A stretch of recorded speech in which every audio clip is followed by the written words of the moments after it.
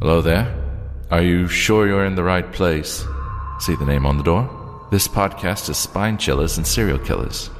Surely you don't want to come in here. You do. Well, I must warn you that things are pretty adult in here. Absolutely no children are allowed. Obscene language, shocking and horrendous stories to chill you to your core, and terrifying tales that'll keep you up at night. The ladies inside aren't quite right. Lovely and hilarious, but very strange. Still want in, do you? Well, you'll get what you're here for. Listener discretion is advised.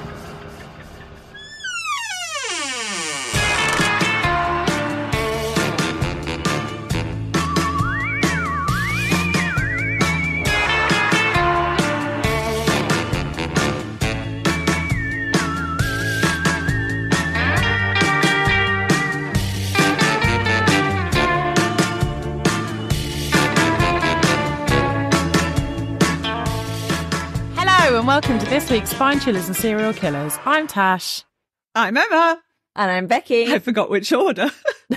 I nearly waved or did another salute again. I went... Oh, dear. I caught myself. How are you, gorgeous girlies? I'm all right. I'm convinced. I've got some news. Oh? Oh, let's have it. I'm fine, so let's go. I'm afraid that I've got a new best friend and you two have been demoted. Excuse me? We've both said the same thing, so outraged. Excuse me? Who is this person? I went on a lovely little weekend away with my nan this weekend, took her away for her birthday. Well, all's forgiven. It's your nan, because how did it go? I've made a new friend called Audrey. Oh, yes, I saw the story with Audrey. I miss her. Oh. I miss Audrey, okay? Did you not exchange numbers? It didn't feel right. She's about 90. Oh. But I very much enjoyed our swim together. Oh, bless you. Some people are just lovely. How long were you away? How many nights? I was away for 3 nights. 3 nights? Yeah. Explain what you were doing. So I took my nan away. She was turning 84. She had said to me last year how she didn't think she'd ever go away again. Oh. And I said, I'll take you away. So we booked a Warner Leisure holiday, which is an adult-only trip. So I did think that the majority of the people there would be elderly. What I didn't anticipate was that I would be the youngest person there apart from the staff by about 30 years. That nobody else would be there like me with their elderly parents or their grandparents. I don't know. So, yeah, it was full of old people, but I had a lovely time. Played Old lots of people quizzes. rock, though. I love I'll old tell you people. what, they're on that dance floor. They're doing they did the line dancing. And I tell you what's really cute is that our generation don't really do this, but they learn dances. They're doing like proper dance routines. Yeah. Like, oh, and it was so lovely to watch. Like, it did really warm my heart. And then on the second night, I just got really drunk. With your nan? But what? She doesn't know that I was drunk. And I was just like sat there. Like, she's not listening to this. It's fine. You don't need to whisper. Yeah, but I was, shh. Oh, I was just tell sat there, nan! Tell like, Tasha's nan. I sat there like deadpan like this. Like, I kept going to the bar and getting like double shots of tequila. Oh, that'll do it. Oh, my God. As well as the drink that I was then taking back to the table, which... I'm just on water, nan. Just on water. Well, I told her it was water, and so I said, oh, it's just sparkling water, and it was vodka. Don't tell the nan. But I'd also got some tinnies. I had some tins of, you can get mixer tins where it's like vodka and whatever, like soda or whatever. I got some of those and was drinking them in my room before I even went down to dinner. Well, Tash. So... Is that how you met your friend? She was like, she's got a little handbag with a little tap dispenser. She's like dispensing vodka. Yeah, oh my God, that's a good idea for the next time. Yes. I did need that sauna though. I did need to steam out that alcohol the next day, because then actually I think the worst part was pretending that I wasn't hungover the next day, when actually I just felt so disgusting and just had to cheerily play quizzes and toss the beanbag like I wasn't wanting to vomit. Toss the beanbag. Oh, Yeah. You know what? When you were showing me a few things, I was really jealous. I really wanted to go. It looks amazing. It looked lovely. I really It want was to take my cute. nan somewhere. Do you know what? I think it's a lovely thing to do. Like, it's not the kind of trip we'd go on together, Yeah. but if you want to take an elderly relative, like, it's perfect, because you can do as little or as much as you want. Like, there is a pool there. So like, my nan went back and had a rest for a few hours, and I went for a swim. I went and got a massage while she was resting. Like, yeah, it was just really cute. We did some quizzes, we played board games, we drank lots of tea, and then she stayed up and listened to the music. So we danced to Queen as the clock stroked midnight. Struck. It didn't stroke. Didn't stroke it. Stroke. Okay. Oh, midnight. You As the sexy clock devil. struck midnight on her birthday, we were dancing to Queen. Which one? We are the champions. Oh, you are. You're a champion granddaughter, is what you are. You are. What a Wow. lovely granddaughter. Thank you. Thank you. Yeah. Oh, I try hard. So if anyone wants to come with us, we're going again next year. So if anyone wants to bring their elderly grandmother or grandfather on a little trip, get in contact. We'll do it together, and then we'll have company as well. Yeah. Yeah. I love how you stocked your mini fridge in the room. It was like a proper market shop had gone in there. Oh, yeah. Oh, yeah. Luckily, the Tesco's was like 2 minutes away. So, wasn't stocked up. Did you take your nan's like little trolley wheelie thing that old people have? Should have done. What are they called? Trolleys. Well, just a little trolley, isn't yeah. it? Wheelie trolley or Yeah. Yeah. But I think all trolleys will by default, don't they? yes, all right. Yeah, they do. Trolley's wheel while midnight gets stroked. My new motto. Touché. That needs to go on a t-shirt. Yeah, you want to wear a t-shirt where everybody's like, what the fuck does that mean?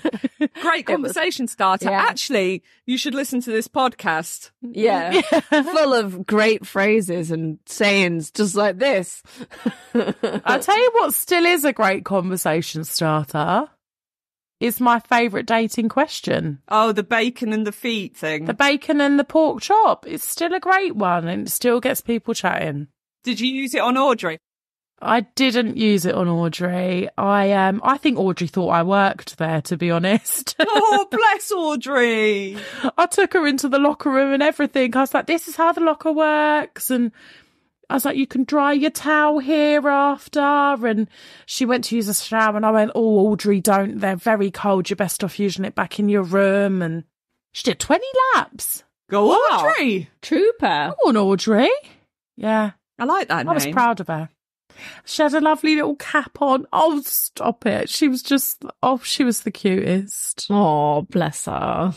Little, I love old people so much. Yeah, Oh. they can be really wholesome, can't they? Did you see any of them complaining? Because that's really funny as well. What they did complain about, and it did really make me chuckle, was that the plates weren't warm.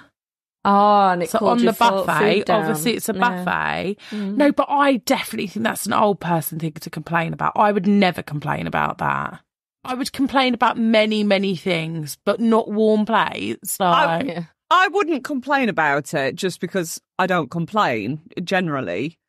oh, I But do. I would think internally, cold plates? It's shitty. Do you warm your plates at home? No, fuck no. But if I'm out, I want a warm plate. But I just think by the time it's got back, it's cold anyway. My mum used to warm our plates, so maybe that's where I'm getting it from. I think it's She a always- generational thing. She always used to put the plates in the oven before dinner. No. Yeah.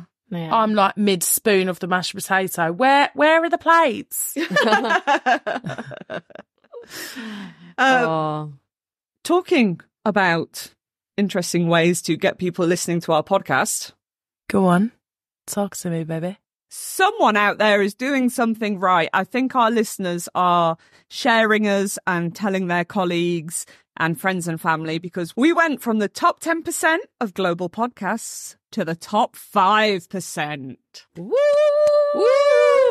So not top 5, top 5%, which Top 5%. we're 95% better than everyone else. Fuck! Yeah. That's not what that was. Maths. Pulling an imaginary horn there. Honk, honk. Honk, honk. Did you used to do that past like lorries? Yeah, but on the bus. And then he'd do it and he'd be like, yeah. Like the best thing ever. So yeah, go us, and thank you so much to anybody who has ever shared or spoken about or just generally, spread the word, because you're doing a good job. Yeah, thank you guys. We Thank do really you. appreciate it. Keep on sharing, keep on talking about us, and maybe, just maybe, we'll be rich one day. Or make any money whatsoever. Yeah. That'd be nice. I think you've got to be like in the top 0.01%. I'm going to say at least the top 1%. Yeah. And, Yeah. or in the top 20 of this particular type of podcast. But we can get there. We could get there. We could get there. So we were going to do a new segment this week, Tash. Apparently so, Yeah. but I'll be honest, can hardly remember the conversation. But luckily, one of us did remember. Yay, Becky! Yeah. It was me for once, the one that forgets everything. So, do you want to remind me what my segment is meant to be? We were talking about it. You said it was you as well, I think, that was like, we need to do a segment of just like gross things and occasionally like a wholesome one. I think it was me. And so I think it was Emma. There we are. Okay. But anyway, so but the day after we recorded that one, this story popped up on like TikTok or something like that, and I was like, oh, that's perfect for the gross section. I'll keep it. Well, let's hear it then. This is so gross. Oh.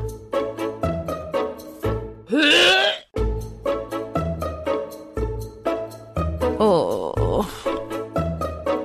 Oh, I feel really sick. That's a no from me. It's disgusting. Oh. Are you ready? It's not very long. It's just a little tidbit. Oh, I love a tit. Love a bit of tit. Is it Is it titbit or tidbit? Titbit. Yeah, I've always said titbit. Like what you give a dog, isn't it? What, a tit? Titbit. You give a dog a titbit, don't you? Yeah. Here, dog. Have a tidbit. Oh, that's gross. There you go. That's the segment done. It's gross. Breastfeeding your dog. Say a little segue into the gross. So, since 2005, at a golf course in southwest Norway, there is someone that goes and poops in the golf holes every... The phantom God.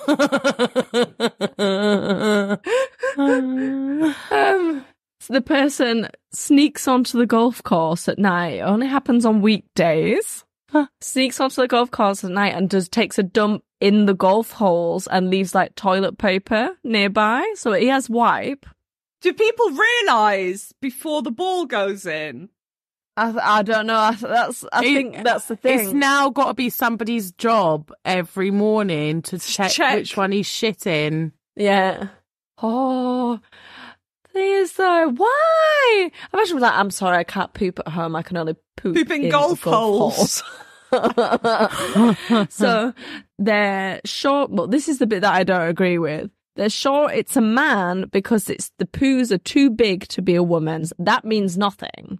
Because my 4-year-old, I swear, poops bigger than me. So it just depends. I don't poo, I'm a lady. Gosh, Dave. You're no lady, my tequila-loving friend. So they think it's a man.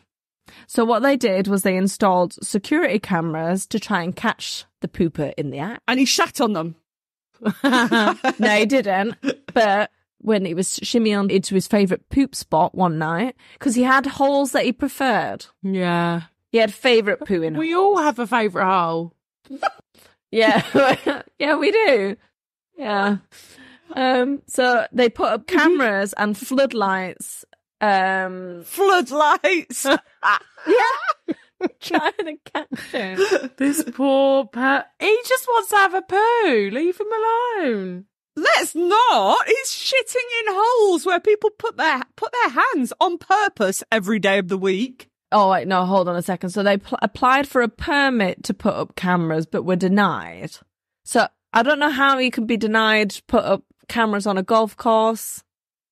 It must just be like a rule thing.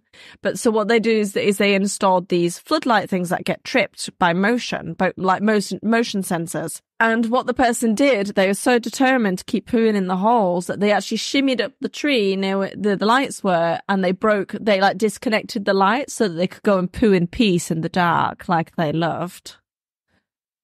This is so much effort for a shit. I know. And imagine doing that when you're desperate for a shit. Yeah, turtlenecking. I can barely walk when sometimes you try to like run in and then you have to stop and just kind of hope for the best. The person who is pooing in these holes is still at large. The theory is they really don't like golf. And so I wonder if they live nearby and they keep getting their windows smashed or something like that. No, I just think it's the thrill of doing it and not being caught. Yeah. Getting a so kick. What they think is someone that hates the game of golf, or that it could be like a fetish. It's a fetish, isn't it? They get off thinking someone's going to touch their poo. There we go. I think that was a good first That's Gross segment. That's great. Yeah. I'm afraid lots of the gross things that are probably going to end up being poo. But yeah, pooping in golf holes. Shall we move on from shit? Oh, we owe you an apology, Becky. Yeah. Because after reviewing that clip of you moving your eye, it moved slightly. It wasn't amazing, but it did move. A tiny bit. No, we didn't have to talk about that again. I was willing to forget it. But no, because we were taking the piss, saying, you can't do it. And you did do it. We were so horrible. It was so funny, though. And we were like, no. It's fine, I forgive you. But it turns out you can, so I deeply Well done, apologise. Becky. It was very funny, though, watching you try. Yes. It's so hard to do something when you smile, laughing, and then you've got a big light in your face. So, my mum literally was like to me, Becky can do it. I was like, no, she can't. People were ringing you up in the middle of the night. She was like, yes, she can. I could see it on the video. I was like, okay, whatever. I know. People were straight to her defence. I had one person go, oh, how do you do that? That's amazing. And I was like, oh, kiss ass. Yeah. Oh, it's weird. She's weird. Right. We're going to go on another spooky series. Ooh. This story, I'm only halfway through the book. I know the story and I'm reading the book to get all the juicy details for you guys. I was reading the book about halfway through and I actually started freaking out. You know when you're so scared, you're like, what's that? What's that? And you're hearing all these weird noises. Like a little cat, like. Yeah. It's like 1 o'clock in the morning now and I was like, Ben, wake up. How do you sleep when I am scared? Wake up. And he was like, what's the matter? I was like, listen. He's like, there's nothing happening. Like, yes, listen. And every time you speak, it happens. So yeah, the book freaked me out. And he's like, well, you woke me up, so. Yeah, so it should be quite scary. Hopefully my door over there won't open randomly. And I don't have my kids tonight, so no one should walk in No little humans. Or if someone does, oh yeah, that's not mine. Then we panic. Be afraid. Then, call the police, please. Johnny Hewling, a 17-year-old farmhand living in Kentucky, was just going about his daily business on February 1st, 1896. He stumbled upon a horrific sight, the headless body of a woman. She was soon identified as being Pearl Bryan from a tag in her shoes. Pearl was 22 at the time of her death and was a Sunday school teacher from Indiana. God, so young, isn't it? 22's no age. Shocking. Mind you, in 1896, isn't that like middle-aged? Middle-aged. Half her Like life is 50. gone. Bless her. The coroner who examined her found her to have multiple wounds to her back and hands. She had copious amounts of cocaine in her system, and she was 5 months pregnant. And just when you thought things couldn't be more horrific, the coroner stated that Pearl had been decapitated while still alive. How do they know? The amount of blood, I think. Blood coagulation and stuff, I imagine. That's horrible. Bless her. With a small, sharp object. Oh. So it wasn't even quick. No. A It little wasn't like darling. a machete. Absolutely. Yeah, I mean, if you're going to have your head cut off, you kind of want it off, don't you? Not. Poor love. I think this is more like scalpely. It feels like a lot of effort as well. Well, yeah. The investigation very soon led to a man called Scott Jackson, a dental student from Ohio College of Dental Surgery. He and Pearl had been having a secret relationship over the past several months, and he very quickly admitted to the murder, also naming his roommate Alonzo M. Walling as his accomplice. Okay. At least he came forward. And dobbed in his mate. Well, yeah, if he was also guilty. I mean, snitches get stitches, but yeah. When Jackson had learned about Pearl's pregnancy, he had convinced her to have an abortion. As they weren't married and a baby would create a scandal and ruin both of their reputations. Pearl travelled over to visit him, telling people she was just visiting a friend for a few days. Jackson and his roommate first tried to kill the baby using cocaine, so that's why she had so much cocaine in her system. But being unsuccessful, they decided with their very limited knowledge of human anatomy. Can never say that word. Anatomy. And equipped with their dentistry tools to perform the abortion themselves. Now, how they ended up deciding that actually butchering her reproductive organs was not enough and that they should cut her head off instead is unknown. But that is indeed how it ended for Pearl Bryan and her unborn child. Baby. Aww. Can you imagine how fucking horrific? You're letting your boyfriend butcher you down there anyway with all his drills and fuck knows what. What I don't understand as well is surely a murder is a worse scandal than... Yeah, I was literally just about to say that. There's a theory, you'll see a bit further down, we get back to Jackson and Mr. Whaling, that they were not quite right in the head. And the fact that they'd started slicing, cutting, blood, they were like, oh, shall we take this to the next level type? We like what we're seeing. Yeah. Oh, God. Both Jackson and Whaling were convicted of first-degree murder and sentenced to death. They were hanged on the 20th of March, 1897. And according to reports, their necks did not break as intended when they fell, so they both were left to hang for several minutes before suffocating. Whaling's last words were that he would haunt this land forever as he thought his execution was unjust. I'm not sure it was. So he's the roommate that's got caught up in all of this. So he basically just thought, he shouldn't hang for it. And Well, because it wasn't his idea. That's not how that works. He told me to do it.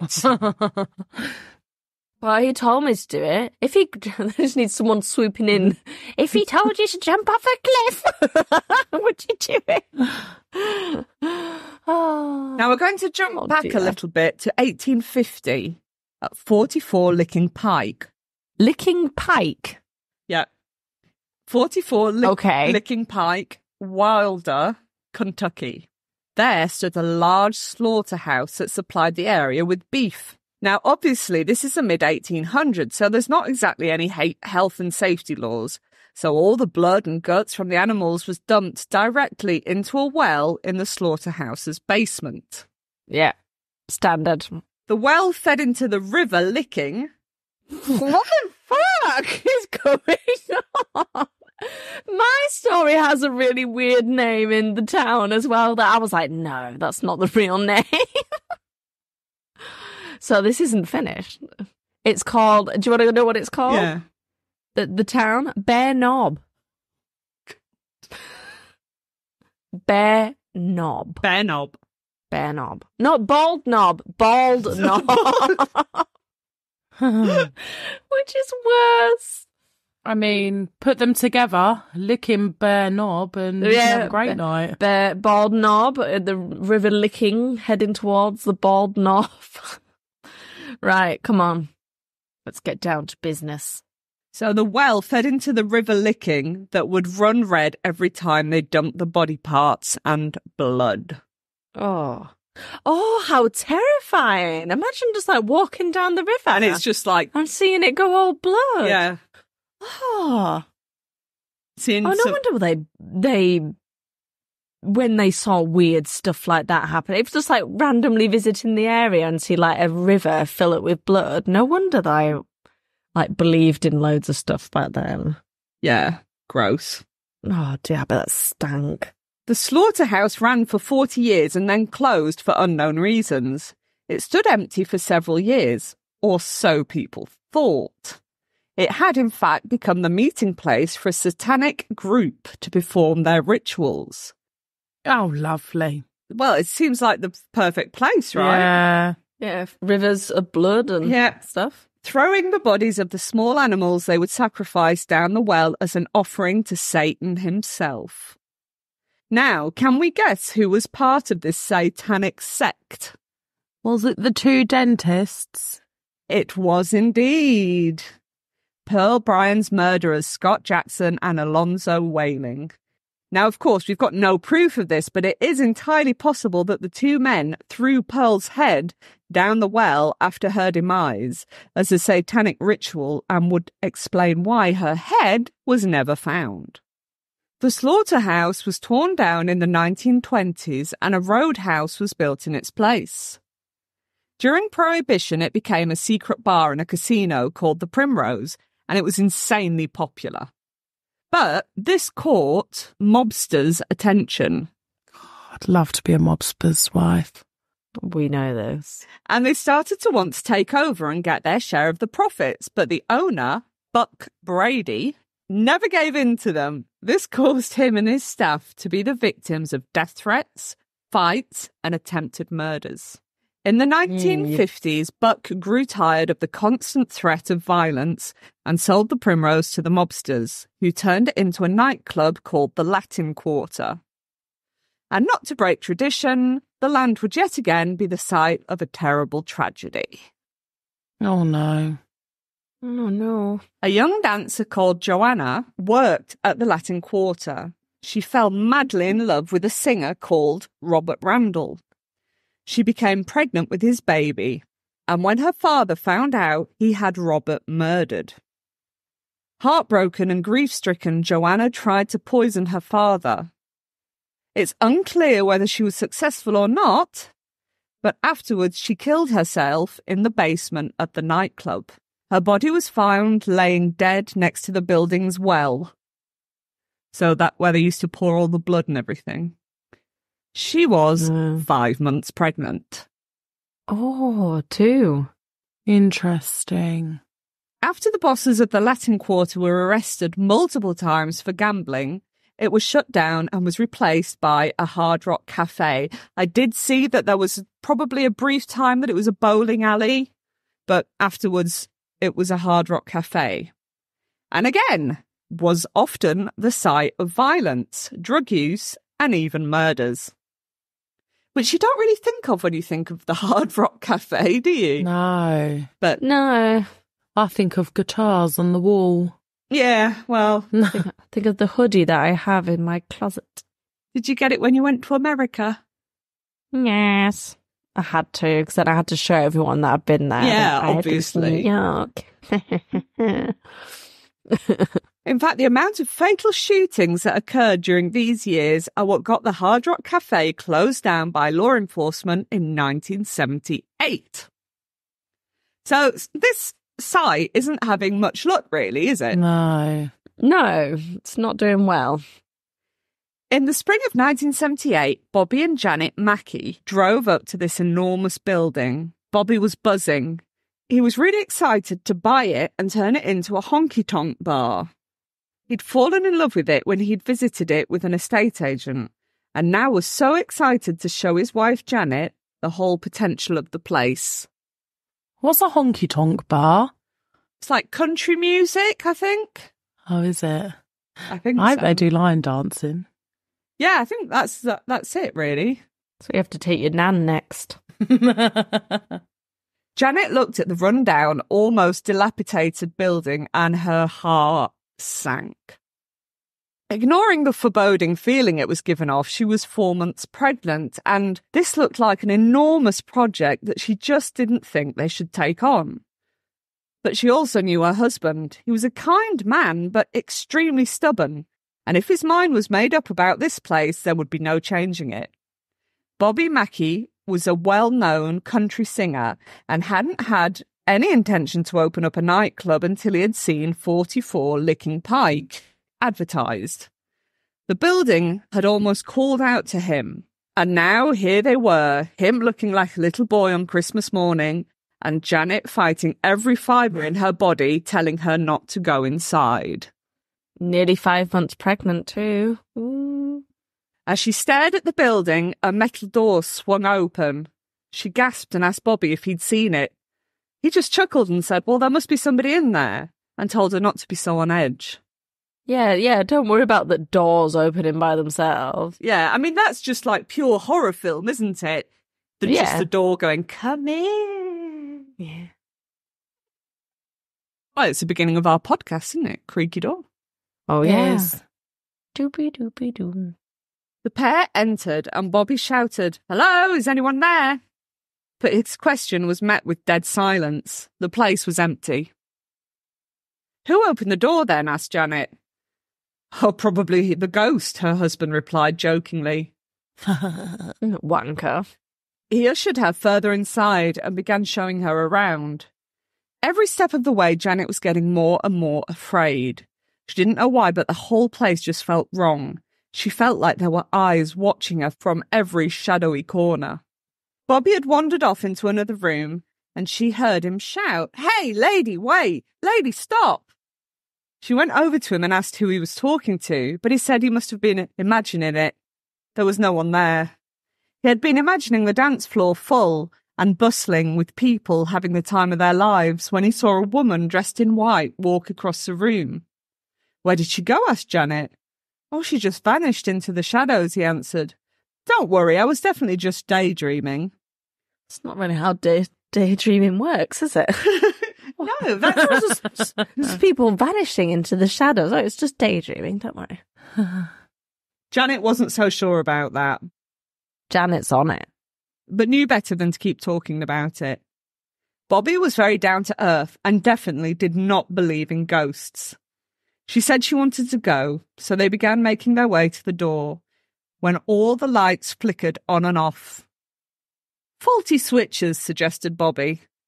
As Janet looked back for one last glimpse inside, she saw two demonic red eyes peering back at her from the darkness. She blinked, and they were gone. Janet absolutely hated this place and never really wanted to step foot in there again. Janet is cool. Janet is sensible. Yeah, Janet is my grand's name, so I like Janet. Oh, your nan's lovely. Her worries about Bobby being stubborn were valid, as he did indeed buy the building, What a twat. and the couple got to work as soon as they had the keys. Everything needed painting and cleaning, and there was lots of stuff that needed to be taken away to be dumped. It was a mammoth task. Janet's feelings about the place had not changed and she still felt extremely uncomfortable inside, but tried to ignore it and get on with stuff. One afternoon, as the couple were cleaning, a man appeared in the doorway. Janet saw him first and called over Bobby. The man introduced himself as Carl Lawson, saying he'd heard about the new owners, and being an old employee from the previous two owners, he thought he'd come and see if they needed a hand. He said he knew everything there was to know about the building and he would be a great asset to the couple. No, I don't trust him. Bobby immediately liked this guy and handed him a broom, saying he was hired and he could start work straight away. Handed him a broom? Sorry, that geezer's really sold himself and all he's worth is a broom. Yeah, but that's what they're doing at the minute. They're just cleaning. They're just getting it ready for opening. Granted, he could have passed him the Hoover. Yeah, and then, I don't know, I just don't like it. He's just like, hey, I know everything. And he's like, my man. And just like gives him a but broom. you do need someone in a building like that. You do need somebody that knows the way the building works. So I think... But doesn't a building work in the fact that the building's a building and just needs to be there? No. But Carl knows where all the fuse boxes are and stuff. There's always like things, isn't there? Like a door that doesn't open right, or I don't know. He seemed a bit too keen for my liking. We shall see anyway. Bobby then walked off to keep cleaning, leaving Janet alone with Carl. He begins telling Janet how he had seen people get murdered here. But she shouldn't worry about the ghosts. They're his friends. He's a creep. I retract everything I said. Yeah. Oh, I've seen people get murdered here, but it's fine. No bad juju has been left by the murders. You've just met someone, you've just hired them, and they're like, I saw someone get murdered. I'll be honest though, my favourite thing about working at the hotel was all the weird stories that we all told each other. Yeah, but like, did you do it on the first day? Always. Oh, yeah, okay. you give people the gossip on the first day. I don't know, but did you give it to them whilst swinging a broom around and saying that you're friends with ghosts? Yeah. I didn't say that, no. Okay. Don't worry about the ghosts. They're my friends. They're friends. Hey. Oh dear. That was horrible, Emma. Don't ever do that again. She didn't know how to respond, and, well, fair enough. How do you respond to that? Just like, oh, yeah, it's crazy. that's nice. That's You know that Homer Simpson gif? Oh, yeah. Where he just kind of slowly backs away. So she kind of just weakly smiled and went to carry on her cleaning, even though her heart had just sunk right to the pit of her stomach. Carl, too, began to sweep and clean, and without realising that Janet was still watching, he looks up to the ceiling and whispers, I'm back. I promise I won't leave again. Do you think he's a ghost? Well, I know the story, so it wouldn't be fair for me to yeah. give any I can give you the input. right answers. Oh, and also, why is everyone that's called Carl a fucking weirdo in your stories? Weird. Have we ever had a normal Carl? Coral. It was Carl with his plane. Oh, I miss Carl. No, you don't. Nobody misses fucking Carl. Jesus Christ, We've woman. not mentioned him in a while, though. Yeah, he has to have an honorary mention every now and again. Elena, your sister is here. That haunts me, that does. Your sister turning up. Fucking weird. You need to go and listen to Carl Tanzler episode to know what we're on about. But when his sister turns up, where's my sister? And he goes, oh, Elena, your sister is here. Fucking horrible. A horrible mental man. Back to Janet and Carl. Yeah, this Carl, different Carl. Different Still weird. Carl. Janet was terrified at hearing what Carl had just announced to the building. She knew something was very off here, and now here was this guy talking to his ghost friends. The deep sensation of dread was almost unbearable. And you know that she's going to go and tell her husband, and her husband is just going to brush it off. He's like cool. That broom. Carl's cool. Like, he knows the building. We need him. He was like, yeah, he knows where the fuses are. Yeah, exactly. A few days later, Carl went off to tidy up. Janet tried to move to go and do some cleaning herself, but found she couldn't move her legs. They'd become heavy as lead. She tried calling out, but nothing came out. She tried moving her arms, couldn't do it. She felt something coming closer and closer, but she couldn't see anything. And then she heard a whisper right in her ear. Get out. Ah! Oh, That's literally just made me go cold all over. yeah. I could see that in the horror film. Just get out. And then it'd be like, bing, bing, bing, bing. The music. Janet was Horrible. petrified, but still unable to move. Oh. She would indeed get out if she was able to. In fact, she would love nothing more. Get out, came the voice again, louder this time. And then she saw it. A ladder, a few feet away, began to topple back and forth and slowly turn to face her direction. Janet thought, this is it. That ladder was going to fly at her, and there was nothing she could do about it. She couldn't move to protect herself or her unborn baby. Carl was in another room, but he smelt a familiar scent, the smell of roses. Oh God, he thought, it's happening again. Come on, Carl. Come and help. And he rushed to make sure Janet and Bobby were okay.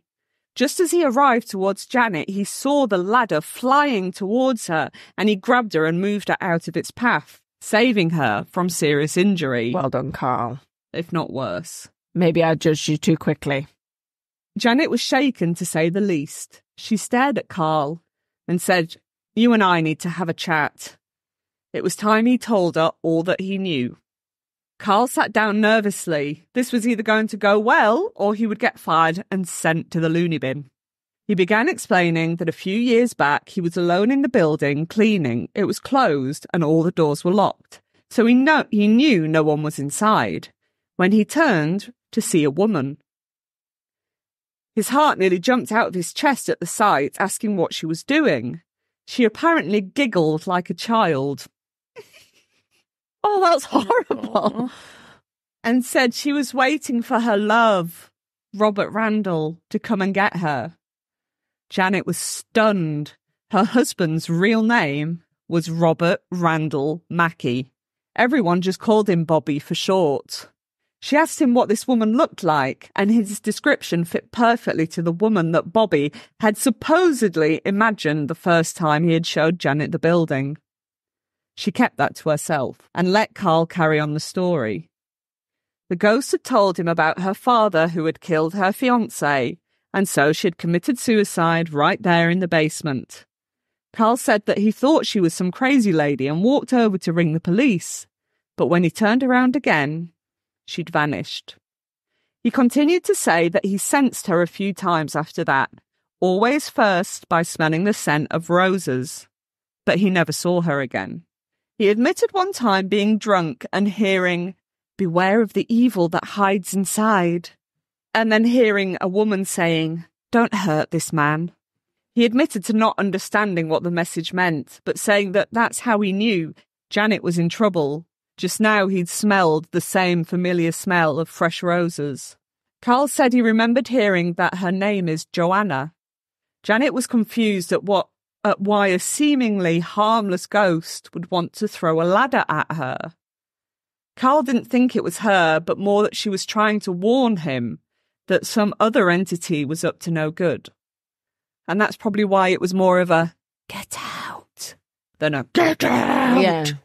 Yeah. Like, I'm warning you, and look, here's a ladder. Yeah. Janet decided to tell Bobby about the attack and the ghosts, but she knew it wouldn't go down well. Bobby thought it was all a load of rubbish, and a huge argument ensued. Why would they argue about that? because she wanted him to sell it. She was like, let's fuck off. And he's a bit like, you out. didn't want me to buy this. It's just excuses. Yeah. I'd get Carl involved. But Carl was like, I don't get involved in couples fights. No, because Carl was there and Janet was like, Carl, go and do something else. She Go didn't want to sweep. involve You're really him, good like- at that. Yeah. Yeah, bit of sweeping. Yeah. The next attack, I mean, in all fairness, this building is huge and it's filthy, so all they've got to do is clean and paint. That's literally all they're doing. Okay. The next attack was also aimed at poor Janet. It seemed that whatever was haunting the soon-to-be Bobby Mackey's music world did not like her at all. She was cleaning that day with Carl. See, they're at it again. Sweeping. They decided to hit the kitchen as it was a massive mess. As they began, they both heard a moaning sound coming from underneath their feet from the basement. The moaning was then joined by voices whispering all at once, things that neither Carl nor Janet could make out. Then screaming, hideous, tormented screaming filled the kitchen, followed by a sinister laugh. Janet shouted, "Leave us alone!" and everything stopped. The pair exchanged terrified looks, and then they heard every single door in the basement opening and slamming shut one after the other. Carl had had enough and said he was going to go down and check it out, despite Janet's pleas with him not to. He did just that and left her stood terrified in the kitchen as he went to investigate the basement. Janet decided to keep herself busy by Sweeping. cleaning Yeah. and turn the tap on. Brown, dirty water sprayed out for a while till it ran clean. Yeah. You know, when a tap hasn't Yeah. been used Old for a while. taps. Yeah.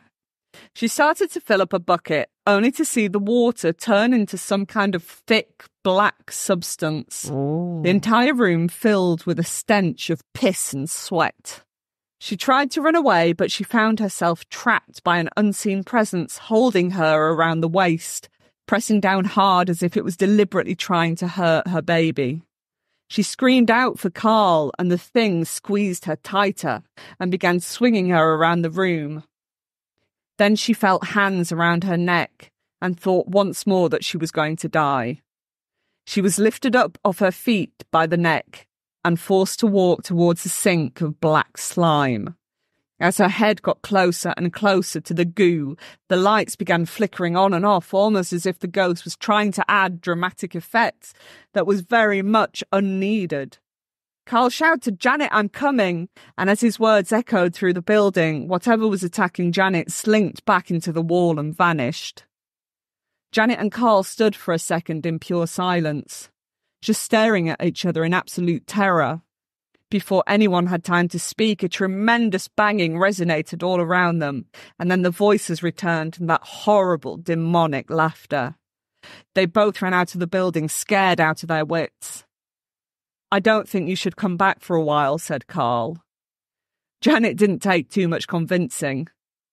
Bobby pulled up, and Janet jumped straight in the car and asked to be taken home.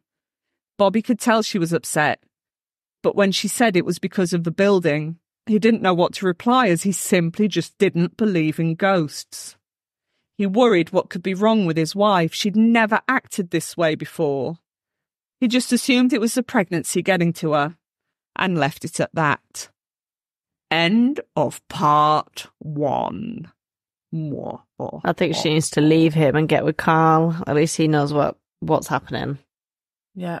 Carl knows what's happening, but he's come back, whispering, "I'm back." Yeah, little. Carl's Yeah, there's layers to things. There's stuff that we've got to get into next week. Yeah, I don't know. I'm not sold on Carl, but for now, so there you go. Part 1 of Bobby's Part one of Combien? 2, I imagine. Oh, 2. Bobby Thanks, Mackey's babe. Music World. Yeah. That was very good, though. I'm very excited. Randomly, have you guys watched Saltburn? Yeah. Oh, I wondered when we were going to talk about this. I thought we'd already spoke about it. because ever since that, I've had that, it's murder on the dance floor. Doo-doo. I'm so sick of that fucking song. Like, I'm really, really pleased that Sophie Ellis-Bextor is making a fucking killing again. Yes. But please, can we just stop with that song? See, they haven't, I don't know if you've been playing it on the radio or whatever where you are. They haven't here, or especially not on the stupid radio station we have to listen to at work that only plays French songs. It's everywhere. It's everywhere. It's everywhere. No, so I haven't really heard it, and it's just it's been in my head ever since I watched it like a month ago. What was your favourite scene? Like, I don't know the favourite. I don't think there was a favourite scene. Like, oh yeah, let's watch that one again. I did appreciate the last scene where he dances through the house. That's kind of like it's sinister, and I like what little bit of male nudity. Do you know what? I've got to say, I respect the man. He played the longest fucking game ever. Yeah. Mm-hmm. I think spoiler alert, spoiler. Yeah, no. That's it. That's all I'm going to say. He just played a really long game. Mm. You know, everybody was on about his cock. Like, they were saying how well endowed he was. Yeah, he is. I can honestly say I do not remember seeing his cock. I was just watching Pulling This Face. Like, what the fuck did I just watch? What? Just trying to understand the film. Like, what the fuck? Yeah, it is a weird one, isn't it? Just a bit. Yeah, just a bit. I think, you know, when you get to, spoiler alert, shagging somebody's grave. I must admit, I had to fast forward that. I was cringing too hard. I didn't enjoy that bit. No. The other scenes I was... I mean, the bathwater's fucking gross. I was like, main part of that? Skin. What? Skin in the bathwater. That's like... Ugh. Skin? Dead skin or like poo particles. Like it was the sperm that... No, like the sperm, whatever, but like the poo particles and the dead sperm.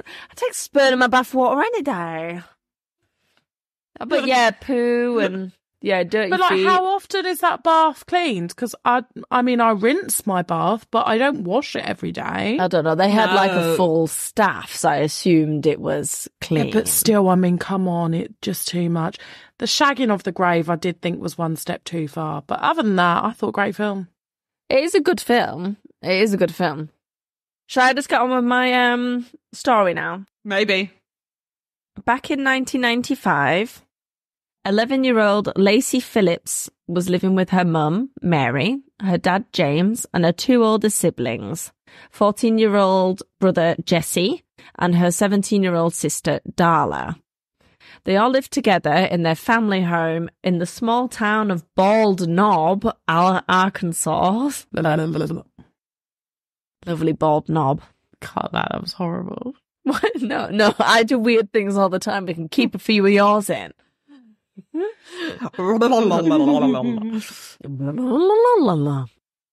can see the differences. You say Bald Knob, and I'm like, ooh. And Tasha's on it. Get it in here. I love me some bald cock. Give me some spermy bathwater along with the bald cock. Call it a night.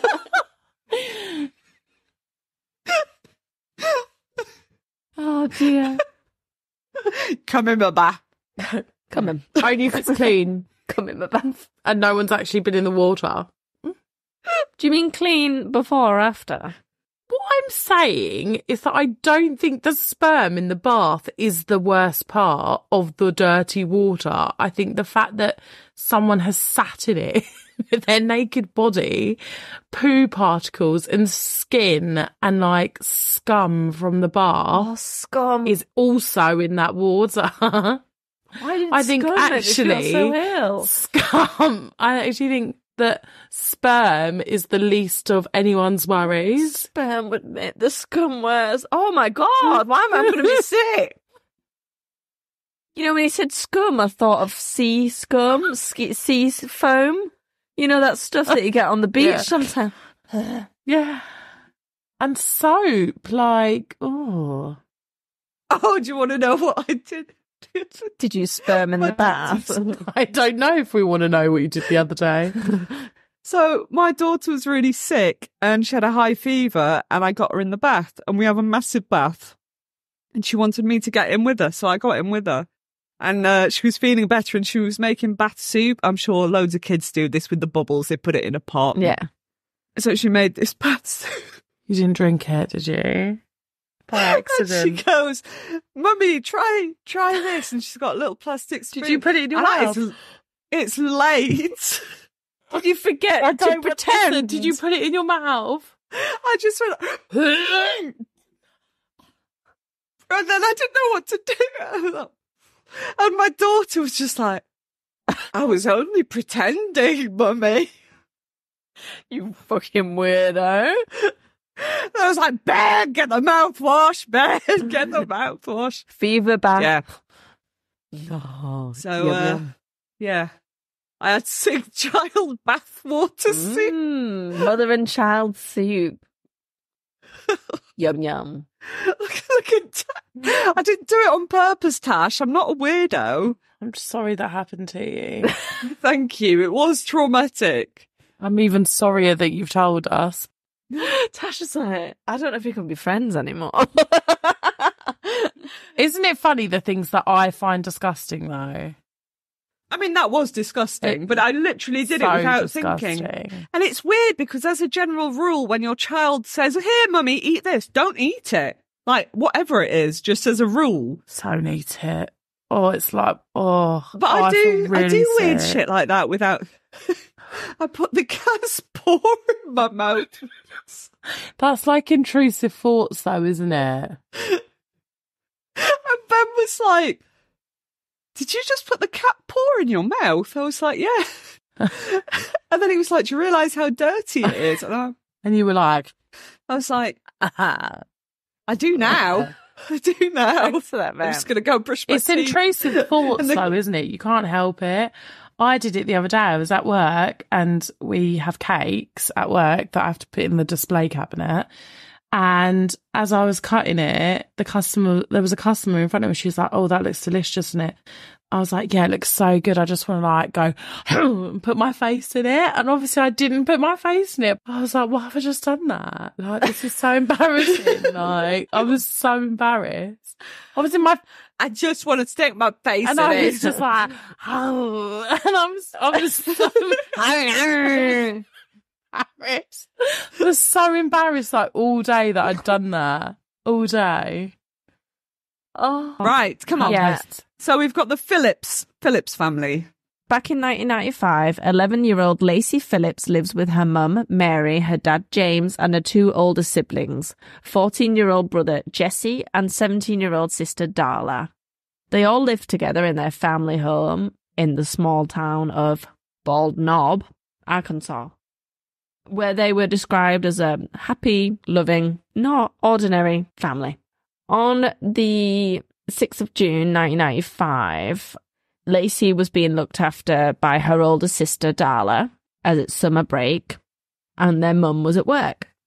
At 4 p.m, Lacey had a scheduled dentist appointment, so Darla dropped Lacey at her mum's work so that her mum could take her to the dentist appointment after she'd finished. So her mum worked at a local county tax office. So as she dropped her off at the office, Darla had a quick chat with her mum, and said, she's going to stay at a friend's house that night, and I love you, Mum. See you tomorrow. And then she leaves. A few hours go by. So longer than usual. And the dad, James, is at home and thinks, well, they're a bit late back from the dentist.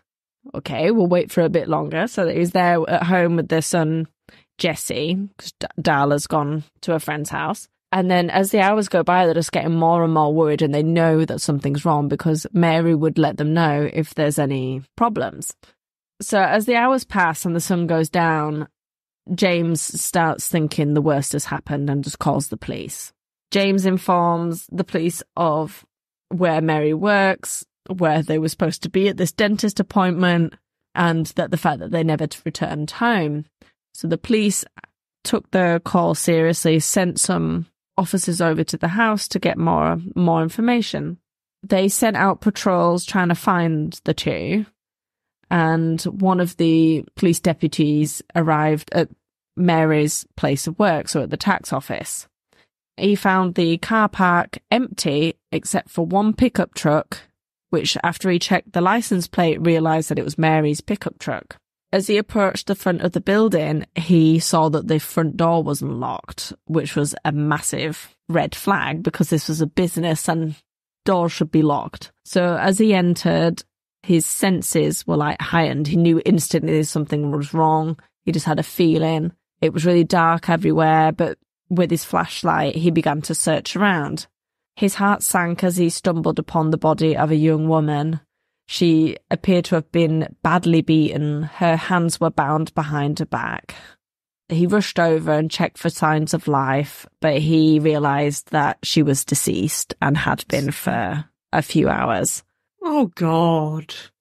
Even for an officer with crime scene experience, the sight was shocking. And he struggled to process what he was witnessing. He immediately called for backup, and he started taking photos of the crime scene without disturbing anything. So as he's going around clicking his camera, he notices a trail of blood leading to a different room. So it was leading to this other room and the door was closed. So he opened the door. It was like it led to a small bathroom. And as he was like scanning the room, he saw in the middle of the room was a young girl tied to a chair, slumped over, motionless and covered in blood. Shit. It was evident that she had suffered severe head injuries from multiple blows. Assuming that she was deceased as well, just like the other victim, he started taking photos of the crime scene to just document as much as possible. However, amidst the clicks of his camera, something unexpected happened. The little girl suddenly opened her eyes and turned her head towards him. She was alive. Thank fuck. So the officer was like, he just wasn't expecting that because she did not look alive. Yeah. Little Lacey was alive. Against all odds, she was still breathing and now had her eyes wide open, staring back at the officer. She asked him, "Can you untie me, please?" Quickly, he rushed to her side and started untying her and got her off the chair and called into his radio again, saying, to send ambulance as well. As Lacey was rushed to a nearby hospital, her only concern was for her mother. She repeatedly asked the officer and anyone that came up to her where her mother was and if she was okay. Despite her fading in and out of consciousness, her thoughts remained fixed on her mother's safety. Upon arrival at the hospital, Lacey was immediately taken to the emergency room where doctors began to assess all of her injuries.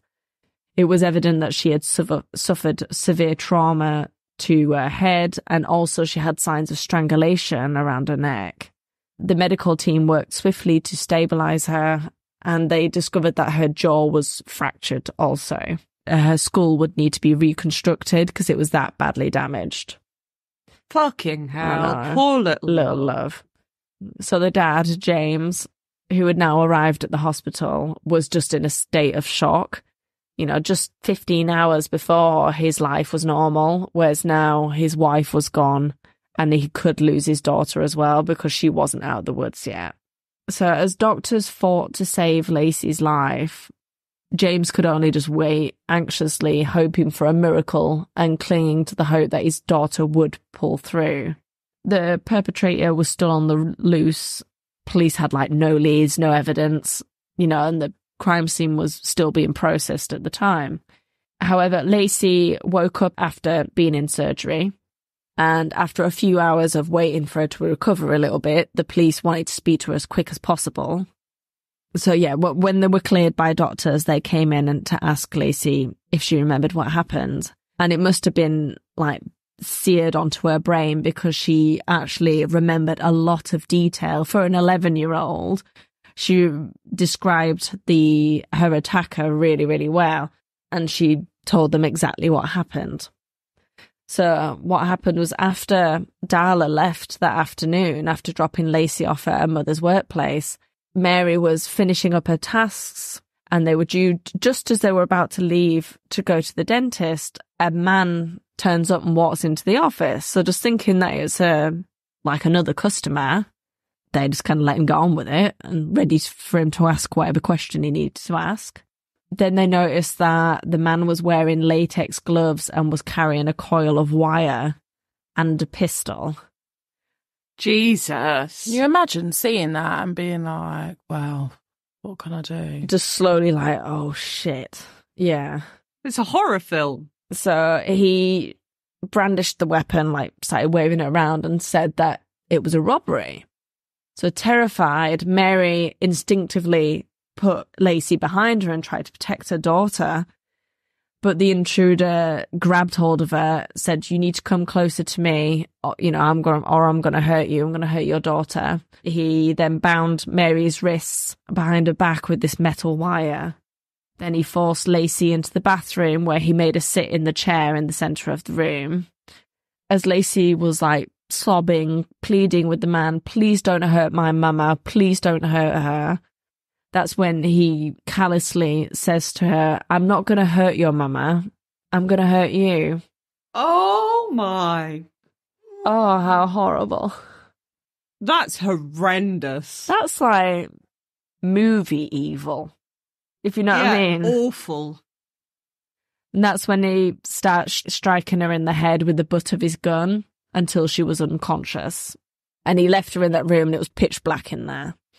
An 11-year-old. She's ever so diddy as well. On the, you could see like pictures of what she looked like at the time and little diddy little thing. It terrifies me that these people are just walking amongst us. People capable of such monstrosities. Wait until in a minute and you find out why this is happening. So when Lacey, not long after regained consciousness, she found herself alone in that dark room, tied up and covered in blood. She was screaming for her mother, hoping that she was okay. However, the door then swung open. She looked up at the door thinking, oh, it's my mum. But no, it was the man again. And he came into the room and strangled poor Lacey until she fell unconscious and he thought he killed her. Yeah. And then he went and beat Mary, sexually assaulted her, and then killed her. How did he kill her? He beat her to death. Jesus Christ! So he thought that he killed Lacey as well because he didn't want her making any noise in case she alerted like a neighbour or someone outside. Yeah. And it was over 12 hours later that Lacey started to come to and she could hear this clicking noise getting louder and louder and like seeing a flash. And that's when she turned her head and saw the police officer and was rescued. That poor girl. Yeah. Beating someone to death. That's horrendous. And strangling because you've got time. I mean, yeah, anything to do with kids is awful. Beating someone to death, you have got time to think, the fuck, maybe not a good idea. Yeah, he'd raped her just before as well. So it's just... He is a massive piece of shit. Yeah. He has got to be one of the worst ones we've covered. It's horrible. So yeah, that brings us back to where we were. Lacey is in the hospital. She finished speaking to the police officers. And they let her dad in. And her dad steps up to her bed and gives her a cuddle and says she doesn't know that her mum's dead yet. So he said, I love you and I'm sorry that mum's gone to heaven with great grandma. And cause not long lost her great grandma. And she just looked at him and went, okay. It just needed to go in because she'd already been going through so much, and it was just like, oh well, she's gone then. And then it gradually hit her that over the next few days it was sinking in a bit more. I don't think when somebody tells you that one of your loved ones has passed away, I don't think that you don't get it straight away. No. No, it's not something. It takes a while to sink in. It's almost like, yeah, but they haven't, have they? What can I do? What can I do to make it better? Yeah. I can do something here to make it go away. Yeah, but the nurses are going to save personal. her. Yeah. It just doesn't go in straight away. Your brain isn't made to be able to deal with stuff like that. No, your first reaction isn't the genuine grief-stricken reaction because you're just like, no. Yeah, okay. Yeah. But then it's not, yeah. And she's 11 and just been through this terrible thing. And it's her mum. I mean, good grief. Yeah. She said that okay, but it wasn't until a few days later that the harsh reality hits Lacey that her mum is not coming back. Meanwhile, the man responsible is still at large, but she managed to describe the man in great detail to police. And she suddenly remembers a specific feature about him, a tattoo in a certain style on his arm, and the fact that he had a teardrop tattoo on his face. Done this before, hasn't he? Mm-hmm. Is that a prison tattoo? I think it means that you've killed someone. Yeah. Yeah, I'm not sure what it means, but it is to do with prison. That information gets out, and they quickly link this to 31-year-old Jack Jones. And he's got exact same teardrop tattoo and the exact same tattoo on his arm. So, yeah, they find him, bring him in. But what they didn't know when they brought him in was this man was actually also responsible for the murder of at least 2 other women and had been evading capture for years. Now, thanks to Lacey's testimony, police have the chance to uncover the truth and finally bring him to justice. The officer goes to his last known residence and brings Jack Jones into the police station for questioning. To the police's surprise, he actually starts talking pretty quickly, not really concealing any information about what, and he just told them what he did to Mary in a very matter-of-fact way. He said that he was walking down the street and saw Mary through the window of her office and was like, I'm going to kill her. And he went and got all of his stuff and then came back at the end of the day. It was the first day that he'd seen her. He hadn't planned it very well in advance. He'd just sort of seen her that day and was like, right, well, I'm going to kill this person. And So when he came back, weird. her daughter happened to be there. He said that he did it for revenge because the police didn't investigate his own wife's rape. So that's why he did it. Fuck off. Just fuck off. Absolute scumbag. Absolute piece of shit. Whenever the media were filming, he was like, it's because they didn't do, and he was trying to tell everyone it's because they didn't investigate my wife's rape. His wife didn't officially report it. So she didn't want to press charges, or she didn't want it to be pursued. That's why nothing was wasn't done. investigated. Yes.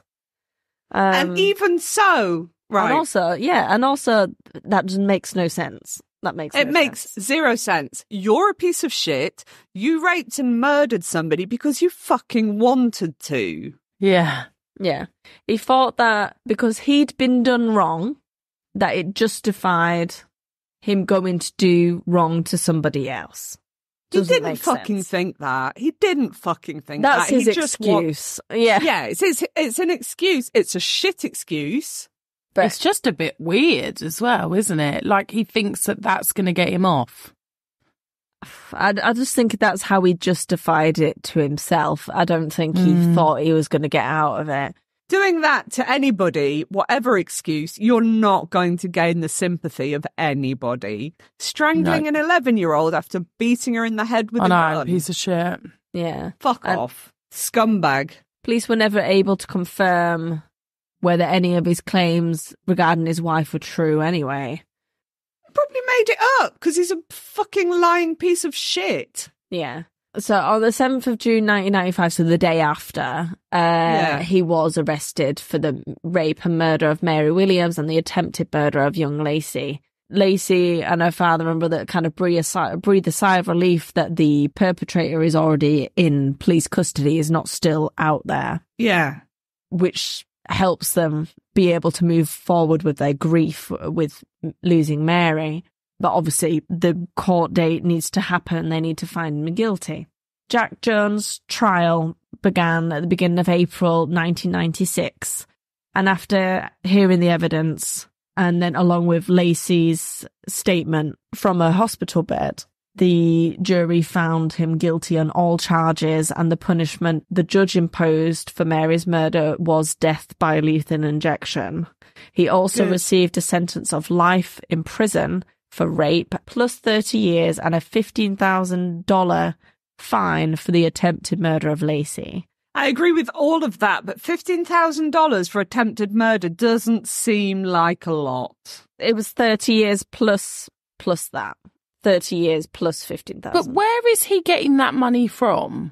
I don't know why they do this, because unless he had money, unless it comes out of his jail money, I don't know.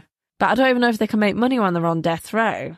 Probably not. Anyway, while on death row, Jones confessed to killing 2 other women. So 32-year-old Lorraine Brent, who he assaulted and strangled to death in 1991. Later, he confessed in a letter to his sister that he murdered 20-year-old Regina Harrison in 1983 when he was only a teenager. Both... Jesus! Yeah. See, so it's exactly what I said. He wasn't... There was no excuse. He just wanted to do it. Yeah, just wanted to do it again. And both cases were officially linked to him through DNA evidence because, you know, it was preserved in the evidence. So every year, after a certain amount of years, when you're on death row, especially, you get like not parole. A parole hearing. Yeah, like a parole hearing to stop the death execution. Sentence going forward. And after years of this, Jones just eventually just kind of stopped turning up. Lacey, bless her, and the rest of her family turned up every single time to give her witness impact statement and just keep him where he needs to be. Yeah. And at his clemency hearing, so this is the hearing that not long before the death sentence is supposed to be carried out, they have like some last hearings to see if they can just stop or postpone the death sentence.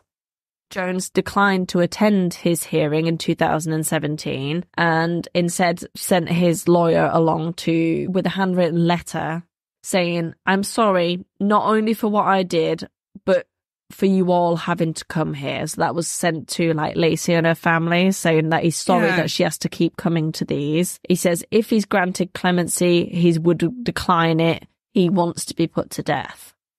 So he kind of... whether he was just fed up of prison or whether he kind of realised a little bit that he's a fucking monster. Yeah, that he's a monster. So no clemency was granted and Jack Jones was executed by lethal injection on the 24th of April 2017. That is a long time on death row. I just don't really understand the whole death row and you're going to be put to sleep. Like, why don't we just get it over and done with? I think they do it so that innocent people don't get put to death. I think they leave it so long. And also, what's worse than having to just be on your own? Because I think usually death row people, they're on their own. It's isolation. Like, I'm in two minds about the whole lethal injection and putting people to death anyway, because it's like, well, they're not being punished, are they? Because then they're dead and like it. Well, whatever. He was definitely. But think obviously he definitely was. that is punishment. But then if you're going to be put to death anyway, then you're being kept by the system, aren't you? And like that costs money. Mm. Yeah, it costs money, but just think that guy sat for what, 17, like 20 years. Yeah. 18, 19, like 20-ish years. Yeah. So knowing that he was going to die, there was no escaping it. And he was on his own. Yeah. I don't know. I don't know how I feel about it. I think that, I don't know. Yeah. People like him deserve to be punished. It deserves to be horrible, but... Yeah, I'm in two minds about it. Sometimes I'm like, just get rid of him. They shouldn't even have to wait. It's just waste of money. And then other times I'm like, well, no, they should be punished for it. So anyway, Lacey is now married and a loving mother. And she knows that her mother was proud of her. Damn straight she would be. Yeah. So she just said, keep your head up and do the things in life that make you happy. She says it's her husband and her kids that make her happy and they'll always be there for her. Oh, bless her heart. And there we are. That's my story this week. Bless her. Bless her. Oh, thanks, Bex. That was bad. It was brutal. I think stories like that are particularly hard when you've got children that are similar ages. Anyway, let's go because we've been recording for a ridiculous amount of time. I know. Mostly due to my stinky, silly, noisy little dachshund. He's a naughty boy, but he's very cute. He's very cute, Very. but I don't forgive him tonight. He's been a pain in the arse. Well, guys and girls, thanks so much for listening.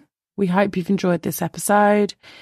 You can catch us in all the normal places, wherever you listen to your podcasts. We're still on Facebook. We're still on Instagram. We're still on TikTok.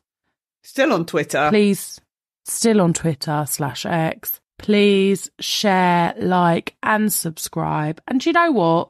Talk about us in the pub, down the bar, in the bowling alley, in a swimming pool with Audrey. Just talk about us to anyone that will listen. Please do, because it works. It definitely does. It does. All right, then. Thanks for listening, guys. Stay safe. Don't kill people. And keep it weird. Bye. Bye.